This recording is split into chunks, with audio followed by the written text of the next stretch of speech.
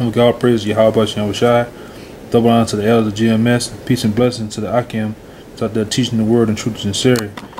I got this quick scripture. This is Luke chapter 9 verse 62. And Yahweh Shai said unto him, no man having put his hand to the plow and looking back is fit for the kingdom. And we'll go through it. That man is an Israelite man. And it's basically saying that, you know, having put his hand to the plow is doing his work. And says, and looking back, and if you look back, you're pretty much going back into the world, man.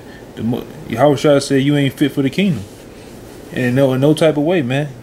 You ain't fit for the kingdom because the time is too short to be looking back and going back into the world, man. Going back and being a nigga in the streets, man.